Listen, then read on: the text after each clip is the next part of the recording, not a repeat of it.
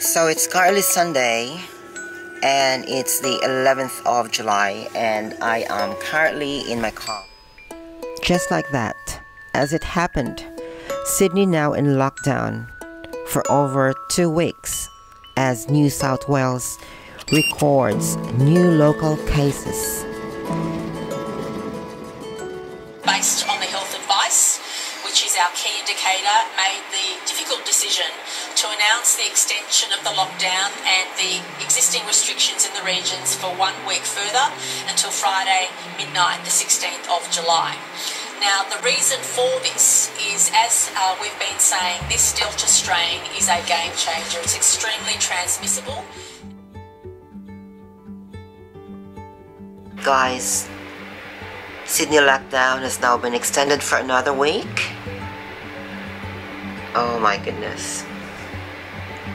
Well, I guess we just have to be well and be safe for now.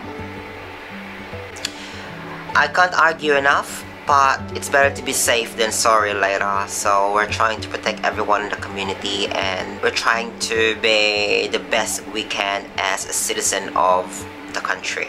So, yeah.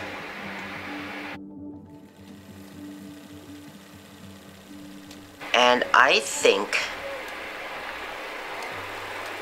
we know that the virus is spreading here in Sydney and we wanted to contain it, and I think the state minister is actually very good in protecting the people itself here in Sydney, so we do understand that.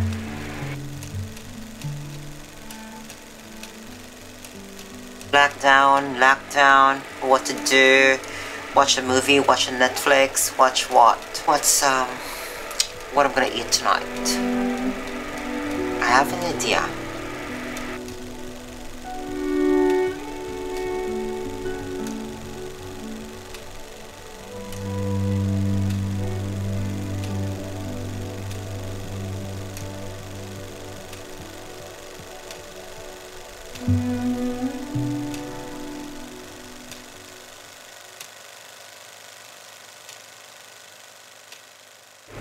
So we are currently locked down here in Sydney, I guess, for now 3 weeks now, and we're all staying from home with the new restrictions going on that only one person could travel and buy your groceries, and there's no browsing in the aisle for you, so make sure we definitely have the list of the things that we need to buy in the grocery shop. And it's pretty much crazy now because the Delta variant is quite really spreading here in Sydney, and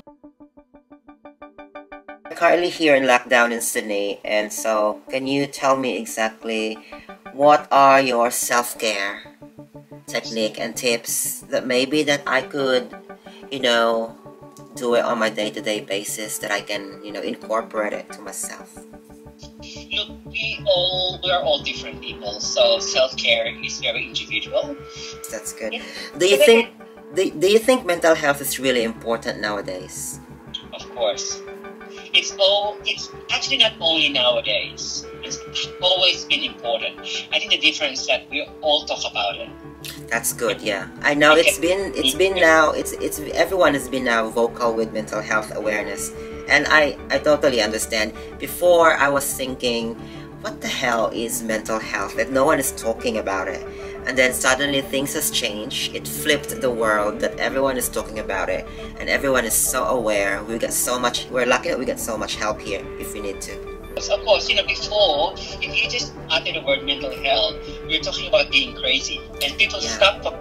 They don't want to talk about it because they don't want to feel, to project that they are struggling. But because everybody's talking about it, you're breaking the stigma.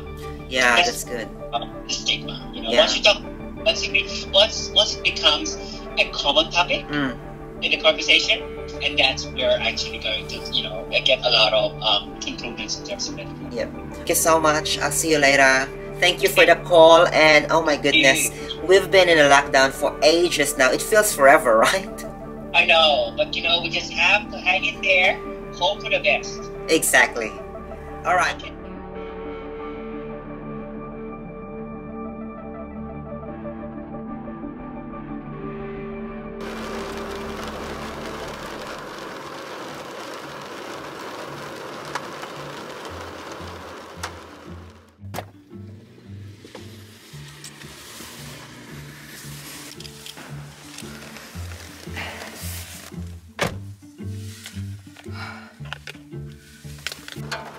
So today is 11th of July, which is Sunday, and I am vlogging because it's weekend. So we're going to Kohl's, to buy my grocery today because I don't have food for the whole week. I am going to get the food that I need for the whole week because since we are still in a lockdown, we can't do anything much. So it will be really quick. Probably I will be there 30 minutes maximum. That would do. Buy all the things that I need, and that's it. Stay home and yeah, stay safe.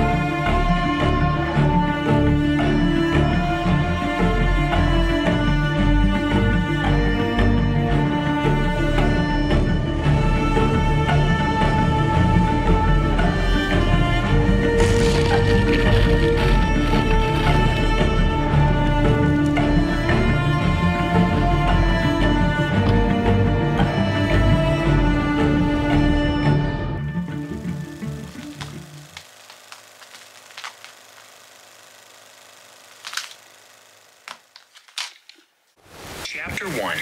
When it comes to change, tiny is mighty. Many of us believe something is wrong with us when our results fall short of explanation. We often blame ourselves for failures and push to do better. However, we are not always the problem. Our approach to change is. It is a design flaw, not a personal flaw. Popular thinking about habit formation and change feeds into our impulse to set unrealistic expectations. As opposed to these popular opinions, building habits and creating positive change can be easy with the right approach. In order to successfully form habits and command a change, you need to do 3 things. Stop judging yourself. Take your aspirations and break them down into tiny behaviors. Embrace mistakes as discoveries and use them to move forward. The most important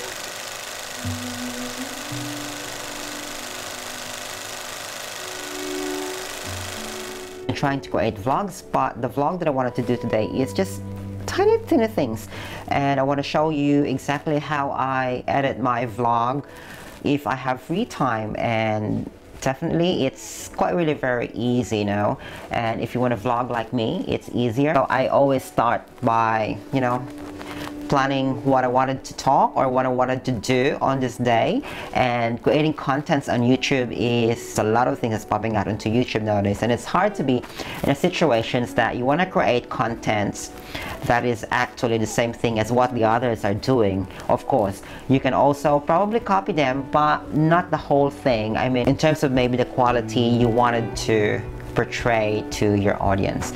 But definitely vlogging for me is my pastime, mental health awareness nowadays, because it gives me the platform to speak to myself and speak to the camera and do whatever I want and do editing on my free time and listen to music, and definitely something to look forward to. And the second thing that I also like to do is definitely sort out music that inspires me on a day-to-day basis. I look at the process of creating my videos and creating my editing process very easily when there is music. So I try to look for the music first, and which sort of a music that inspires me on a day-to-day basis. Definitely one factor of it is music creations, in where you can actually connect to the music and invite your emotions into the process. And by doing that, you get a chance to really include yourself and immerse yourself to the quality of contents you're trying to portray. It does makes a lot of big difference in creating your contents. And with my vlog, I like to infuse emotions in it, because it's like filmmaking, right? So you create something out of something that invites the audience to really watch your contents and have the idea and the feeling of what is really gonna happen, or what is really in there in this vlog that separates from the rest. So I like to infuse emotions.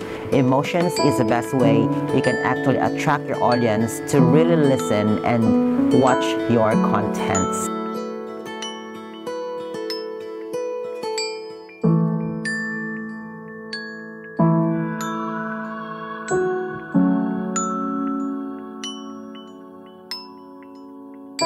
Thank you.